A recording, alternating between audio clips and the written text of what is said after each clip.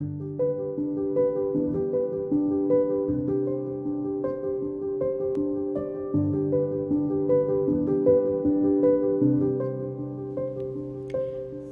at the height of Caravaggio's fame, this is among his most impressive domestic religious pictures, and perhaps his most famous. It was commissioned from him in 1601 and now hangs in the National Gallery. Caravaggio captures the dramatic climax of the story, the moment of revelation when the disciples suddenly see what has been in front of them all along. Their actions convey their astonishment. One is about to leap out of his chair, his elbow jutting out towards us, while the other throws out his arms in a gesture of disbelief. Typically for Caravaggio, he has shown the disciples as ordinary working men, with bearded, lined faces and ragged clothes, in contrast to the youthful, beardless Christ who, with his flowing locks and rich red tunic, seems quite literally to have come from a different world. Although the picture seems to capture a fleeting moment, it is nevertheless carefully staged. The artist uses contrasts of light and shade to heighten the drama. A strong light from the left falls on the faces of Christ and the disciple on the right.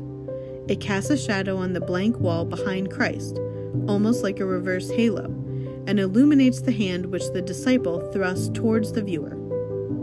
The geometric structure which underlies the composition helps guide our eye around the picture. The back view of the disciple on the left, thought to be Cleophas, and the other disciples' outstretched arms act like tram lines, focusing our attention on Christ's serene face. He and the disciples form an inward-facing triangle, united in the moment of miraculous revelation. Unmoved and standing outside it is the innkeeper. His thumbs are tucked into his belt, and he looks on impassively with his face in shadow, implying that he has not yet seen the light, a metaphor for spiritual understanding. He sees, and yet he does not perceive. The same light illuminates the astonishingly detailed and realistic still life laid out on the crisp white tablecloth.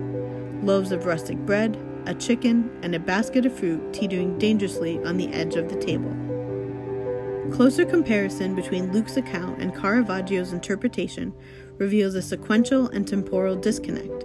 In the Gospel, after taking the bread, Jesus blesses it, breaks it, and hands it to the disciples. Only after all four actions are the disciples able to recognize the risen Christ, after which he immediately vanishes.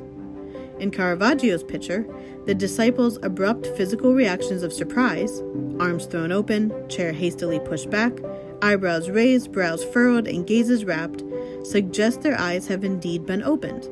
But what do they see that incites this upheaval? The beardless Christ, whose features Caravaggio subtly altered from conventional depictions of the time to account either for his unrecognizability or to honor the exquisiteness of his risen body, raises his hands in a gesture of blessing over the unbroken bread before him. How then can they have recognized him already?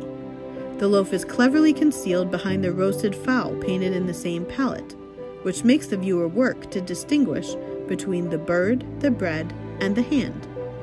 We have to take a moment to pick out the bread and wine before the significance of this meal becomes clear. The Eucharistic body, just like the risen body, is concealed and yet revealed. Together, all of these elements serve as a pictorial meditation on the dialectic between the visible and invisible. Caravaggio presents us with a scene which is both familiar and startling, so that the viewer sees what the disciples have just seen, that this is Christ, but might also see why they could have overlooked what was right in front of them until this moment. In Caravaggio's painting, the viewer stands on the fourth side of the table, at which Christ is sitting with the two disciples. The painting breaks into the viewer's space with surprising ease. Christ's right hand draws the viewer forward. The outstretched arms of the disciple on the right reach out to the viewer and form a bridge between them and Christ. The chair of the disciple on the left is pushed backwards into the viewer's space as the disciple starts forward. Even the basket of fruit seems like it is about to topple to the floor. All these things pull the viewer in, inviting him to the communion table, to be alongside the disciples as their eyes are opened. Please pause the video now so you can continue looking at the painting as you discuss your next set of questions.